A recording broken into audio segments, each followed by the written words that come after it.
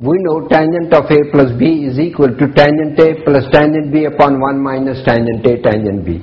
Now we extend this formula for three angles. Let's take tangent of A plus B plus C. We get tangent A plus B plus C.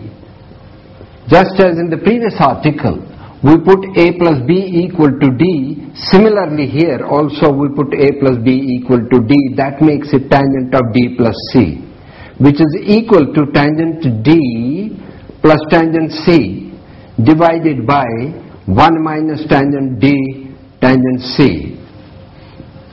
Putting back the values of D, which is tangent of A plus B plus tangent C, whole divided by 1 minus tangent of A plus B into tangent C, which makes it, using the formula for tangent A plus B, we get tangent A plus tangent B upon 1 minus tangent A tangent B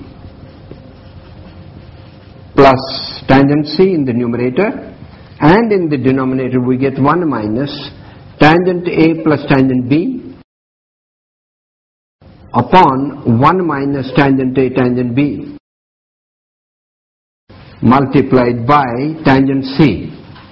Simplifying and getting tangent A plus tangent B plus tangent C minus tangent A tangent B tangent C whole divided by 1 minus tangent A tangent B minus tangent A tangent C